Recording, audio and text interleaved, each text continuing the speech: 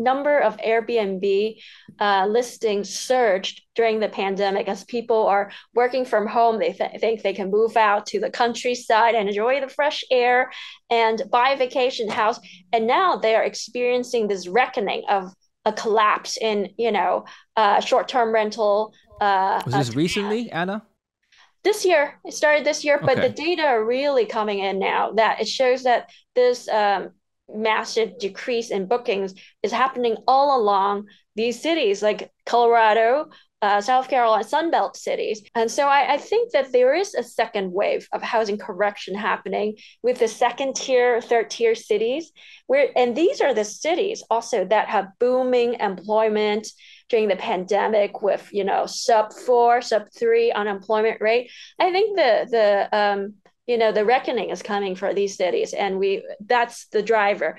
Anna Wong joins us today. She is the chief U.S. economist for Bloomberg Economics, who, prior to joining Bloomberg, worked as an economist at the Federal Reserve, the Council of Economic Advisors of the White House, and the U.S. Treasury. Anna, welcome to the show. Good to see you. Happy to be here, David. I want to bring up some stats that came in recently. So first, the Citigroup Economic Surprise Index has been trending up. And what this essentially means is that the data that's been coming out has been beating expectations. Now, this could mean that either expectations have been too low or that there has been pockets of strength in the economy that are giving people a little bit more hope. Which is it, you think? Yeah, so that index is constructed as actual data minus some kind of median consensus expectations, right?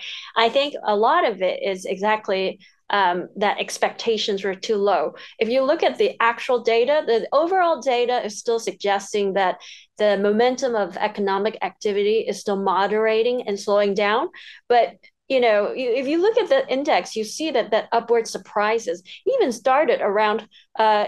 happened around the March SVB collapse when the entire banking sector was in turmoil and there were just a lot of bearish calls. But even then, you see these surprises marching up. It tells me that a lot of it is very low expectations. And while it's true that the economy has been more resilient than thought, it doesn't tell you by that measure alone that the economy is booming, right? It's still moderating.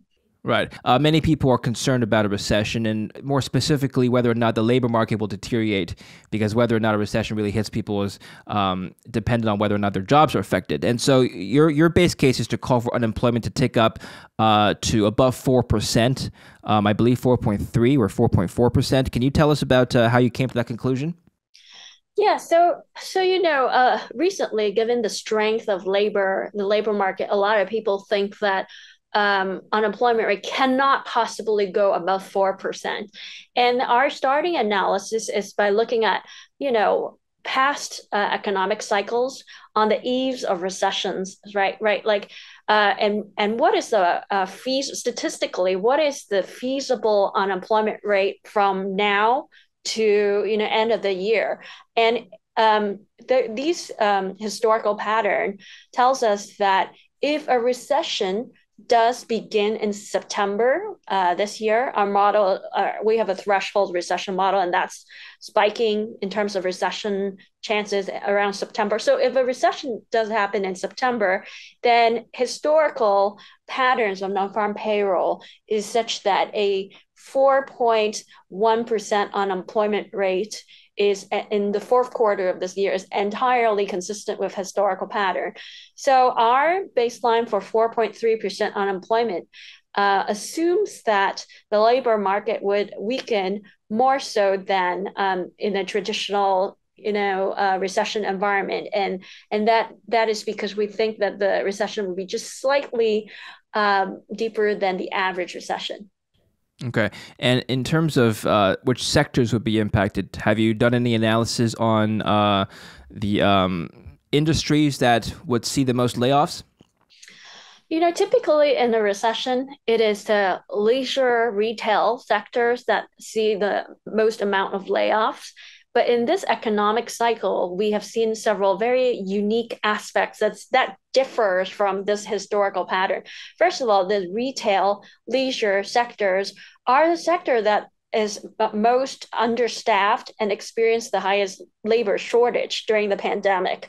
And also, it is the sector that's most benefiting from the opening up since COVID, where people are, reallocating their money from buying goods to services. People are traveling, going out and eating. So you see very little signs of weakness in these sectors, which traditionally would lead the layoffs. Another sector which traditionally lead in the layoffs are construction sectors and manufacturing sectors. And construction sector also we saw a couple of months of negative non-farm payroll change in construction as the residential housing sector started a downturn last year in the US. But lately, we're already seeing signs of stabilization. And in fact, I think the most compelling argument for why there won't be a recession in the US, that the Fed will succeed in threading that needle of getting a soft landing, is construction, in this area of construction. So Biden's signature policies, CHIPS Act, Inflation Reduction Act, and infrastructure bill, all these actually generated a massive demand for construction workers. And we estimate that, just from these industrial policy would boost construction employment by almost 400K just this year. So that to me is the most compelling argument for why we could avoid a recession. Okay, so going back to why we still think that there is a recession. Well, that's because the number one factor that's creating this resilience in the U.S. economy has been excess savings held by household. During the pandemic, we got 3 rounds of fiscal stimulus, and each round passed on checks to households. And even after these 3 rounds of fiscal stimulus, individual states such as California, for example, have also been sending additional checks to households. So in fact, during the pandemic, households received multiple rounds of paychecks. And even for myself, I'm based in Virginia, I received a $500 check from the Virginia state government last year because the state has been running these surpluses as a result of the fiscal transfer from federal government. So, economists has estimated the stock of excess savings to be about, between 700 billion to even 1.5 trillion. And if you believe in the upper end of this estimate, there's 1.5 trillion excess savings sitting in people's bank account. That would create about 12 months of runway for sustaining people's spending habits without cutting into savings or cutting into having people to cut back on spending. But what we are seeing is that at the lower 40 percentile of the income distribution in US, those people have already run out of those excess savings. In fact, in real terms, inflation adjusting for the liquid cash balance sitting in their bank account, the bottom 40% poorest Americans long have run out. In fact, they're now worse off than before the pandemic. And, these people have higher propensity to consume than wealthy people. So I see that in the second half of this year, these folks would be the reason for why we could have a recession. For the past 2 years, we thought that we won't have a recession because precisely these people are holding consumption up. But that is about to change. Just on the note on excess savings, if I were to offer the counter argument that we as an economy generally do not want excess savings to be high, otherwise we'll end up like Japan, what would you say?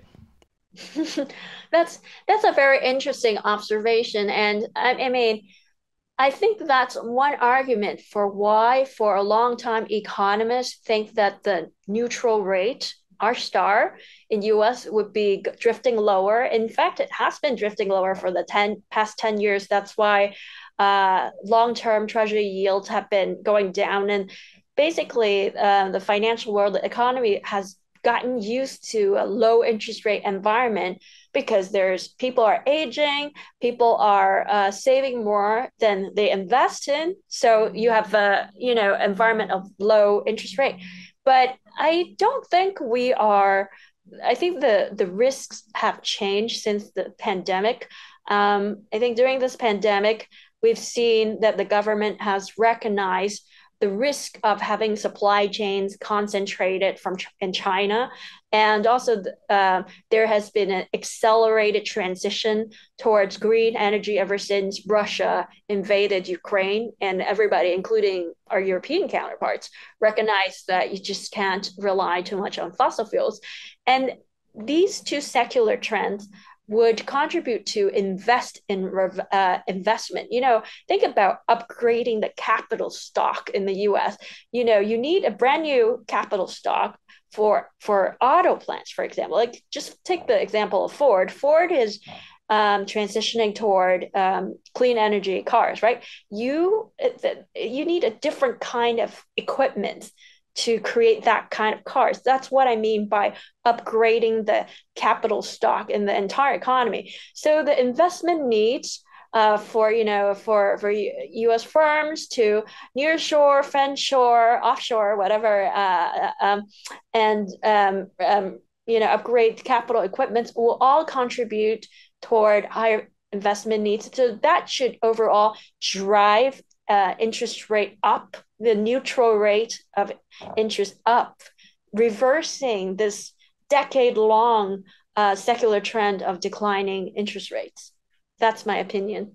And the Federal Reserve doesn't need to raise the Fed funds rate much higher for the neutral rate to come up, right? Because I think in your projection, in the model that you've used, Bloomberg is projecting 5.5% to be the terminal rate. Can you explain that? Yeah, so the Fed has they consult a range of optimal policy rule to come up with what is the sufficiently restrictive level of interest rate that could achieve their dual mandate of full employment and price stability of 2% inflation target, right?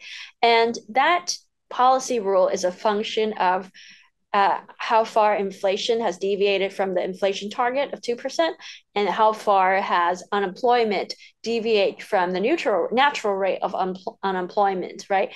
And so putting in the inputs into this rule, we come up with 5.5% as the appropriately sufficient. I mean, basically the reaction function that the Fed has, not that it's truly sufficient, but that at least is the kind of reaction function that the Fed has followed in the last 2 years. This is not to say that I think this 5.5% is the right thing to do. This is just my prediction of what the Fed will do. And I think they will hike one more time in July, and unemployment rate, if it evolves according to our forecast, then they won't hike in September. You brought up the Infrastructure Act. So the bipartisan infrastructure law signed in 2021 provides as much as $550 billion in new spending budget. Will that have short-term impact on inflation? Meaning, could that have the potential of pushing up inflation, which may force the Fed to raise more than once? The whole point of Infrastructure Act and the Inflation Reduction Act is to bolster the supply side of the economy over time. And with larger supply capacity, that should bring down inflation. Well, at least that's the hope and the goal. But usually policy have unintended consequences. And in this case, I do think the unintended consequence is additional short-term pressure on bringing inflation up. And the reason why is that, infrastructure bills are gold standard for economists. We love infrastructure bills because that tends to make everybody more productive. But at a time when the economy is running at very high capacity and there's shortages in labor everywhere, if you introduce this additional demand via infrastructure bill, it actually worsens the shortages. And usually when you introduce additional demand in an economy that's running up to its capacity, it is the prices that adjust, not the quantity or output. That's what economic theory would tell you. So I think the unintended consequence of the infrastructure bill is that it actually would boost inflation in the short term, causing the Fed to have to do more and amplifying this boom and bust cycle in this economy. What do you have an outlook for inflation, factoring Yes. in the infrastructure bill? Yeah, so the Fed currently forecasts the fourth quarter for this year core PCE inflation to be 3.9%. We think that it would be at least 4% with a risk of going to 4.2%. And this is already factoring in, our outlook of goods disinflation. We do think because of our recession outlook, we do think that prices of goods are coming down. We see in various high frequency indicators, such as card box shipments, freight car loadings, that consumer demand for goods has tanked recently. And so our 4% core PCE inflation outlook even factor that in, and we still see, a higher than the Fed's inflation forecast. So I do think that the Biden's industrial policies did play a role in stoking high inflation. The Fed wants 2% for their core PCE. That's their target. What needs to happen to the economy for that number to be realized? Yeah, Powell actually talked about this today in the ECB forum. So I would frame it in the way that Powell did, which is that you can think about the economy as having three main components: goods, housing, and also services, excluding housing. And with goods and housing, there are good data to suggest that both of them would be coming down. Goods disinflation has continued for 6 months now, and we're expecting used cars and new car prices to further go down. Housing prices are also most likely going down because we do have data and new rents, and those takes time to feed into the BLS construction of CPI, which is has some methodological quirk such that it lags new rents by about 6 to 12 months. But it is the core services excluding housing, which comprise of 50% of the PCE index, that hasn't budged at all, even after 500 basis point of rate hikes. And this component of services is labor intensive, and it requires the labor market to soften. Currently, nominal wages in the U.S. is running at an underlying pace of 5%.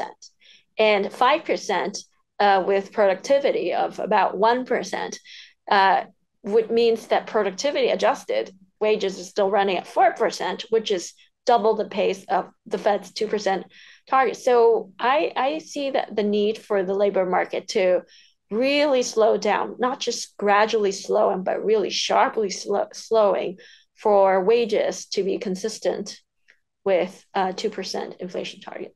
You brought up housing. Many people are predicting the housing market to soften even further than it has already. But if you actually look at the Case-Shiller home price index, it's been trending up ever since January. How can you explain this uptrend? Yeah, so I think that housing is a local thing. There's no national housing market, right? All housing is local. And what happened in the US is that you have these major cities like New York, San Francisco, basically blue states, where during the pandemic, they shut down everything. Everybody's working from home. And offices or businesses were really depressed in these cities. And these cities also are places where prices came from historical highs. So these cities saw a decrease in home prices before any other cities. Now, the cities that have been supporting housing price in this adjustment process and barely adjusted at all are places like Arizona, Las Vegas, Colorado, in the Austin, Texas, and basically littered around the Sun Belt and middle part of the U.S. And recall that in 2008, I'm not saying that this housing adjustment today is similar to '08, but I think there is a good parallel to the '08 in that even back then, major cities saw the adjustment in prices earlier than places like Las Vegas and Arizona, these second tier cities. And I think to some extent we're seeing that now, that the first wave to adjust are these major cities, and tech layoffs are plateauing. A lot of those layoffs happened late last year, and now they're hiring again, and a case could be made that the tech recession is over. But on the other hand, the troubles brewing with the Sun Belt cities are just starting. And I think so David, I'm an Airbnb host myself, and this Okay. Oh, what I interesting.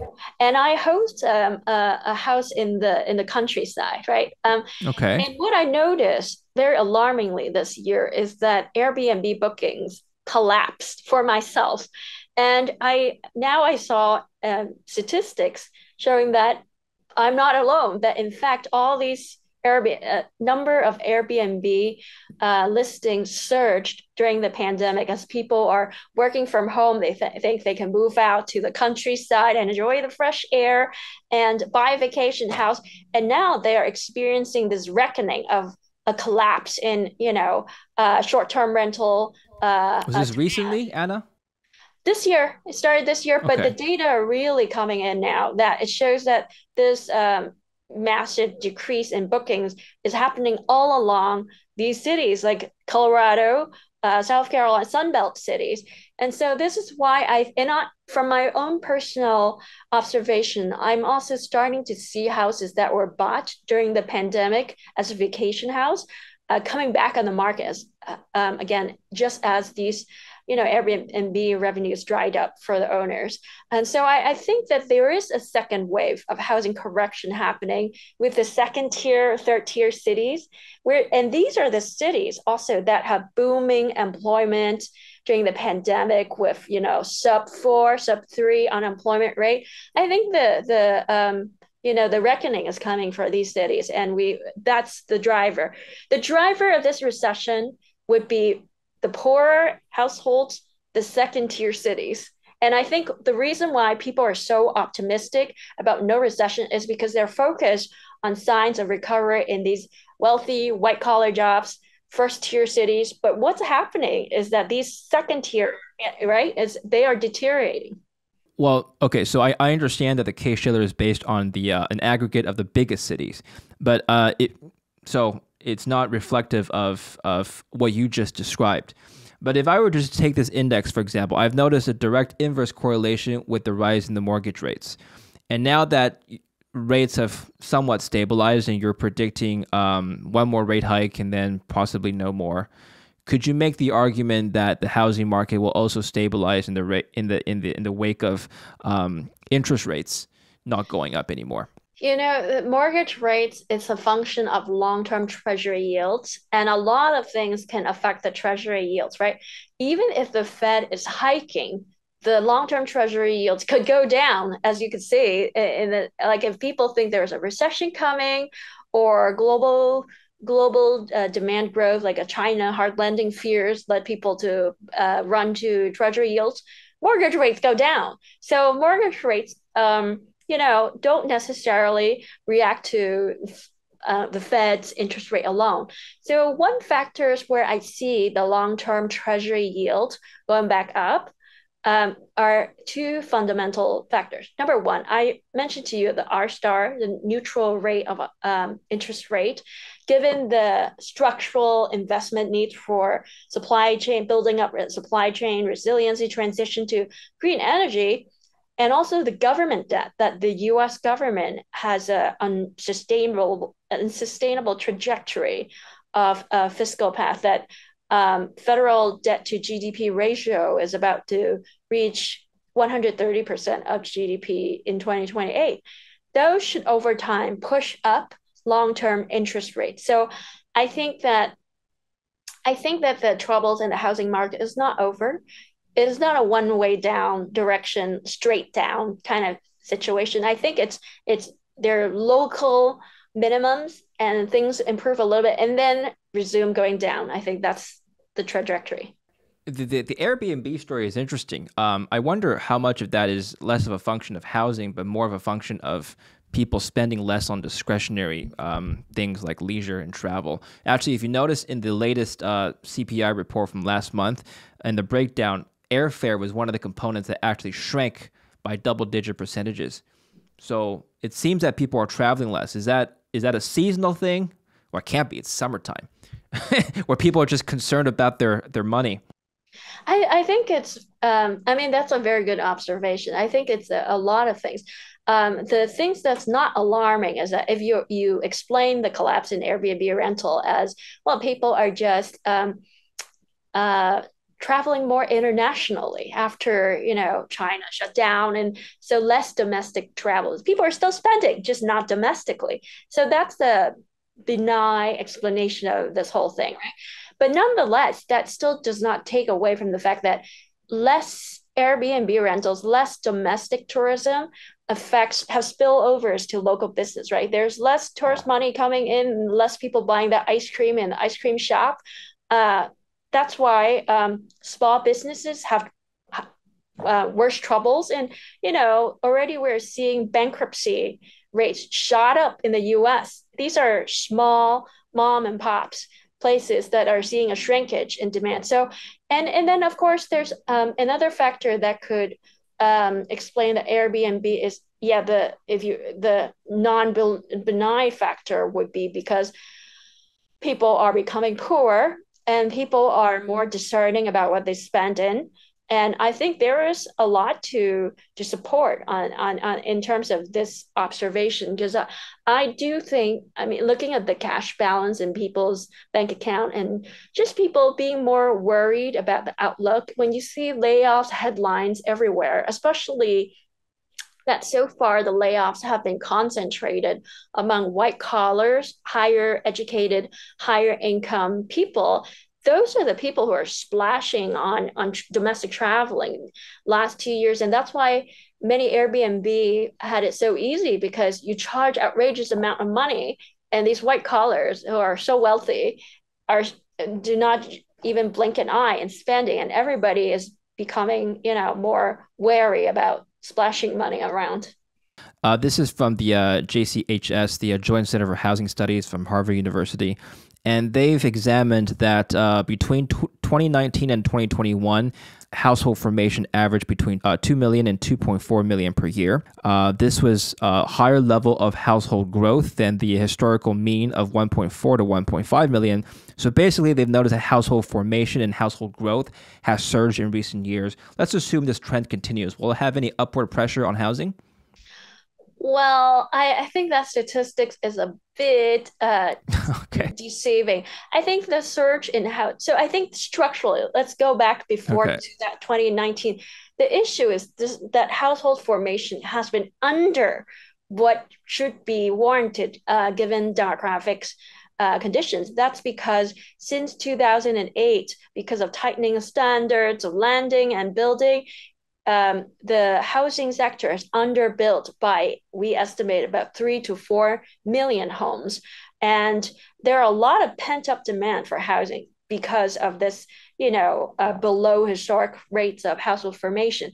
And the household formation you saw in 19 to 21 during the pandemic, I personally think it reflects more of people buying second homes, or people just people who already have homes moving to rural area or countryside because they can work from home, rather than people who didn't have a home before and wanting to get in, because honestly things have become even more unaffordable thereafter.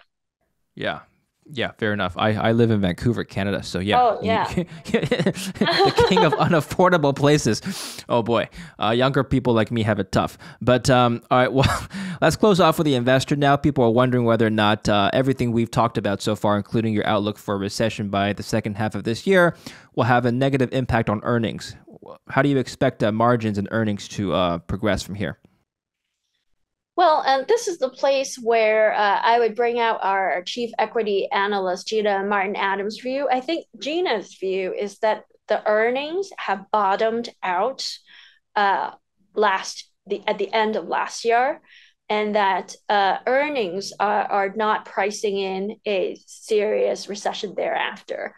And one reason why that is that CPI is going down faster than PPI. PPI tends to be input prices. So it means that the margins are improving, that at the margins, firms' margins were the worst in the fourth quarter of last year. And from here on out, as it's getting better from Gina's point of view. Sorry, I reverse. It's PPI coming down faster than CPI. So it means that the margins are improving. Yeah. Okay. Well, Anna, well, it was a very insightful discussion. Thank you very much for your time. Where can people learn more from you and from your work? The best way to read our insight is to go on the Bloomberg terminal, type in BECO, go, and subscribe to the US research. All right. Thank you very much, Anna, for your time today. I appreciate it.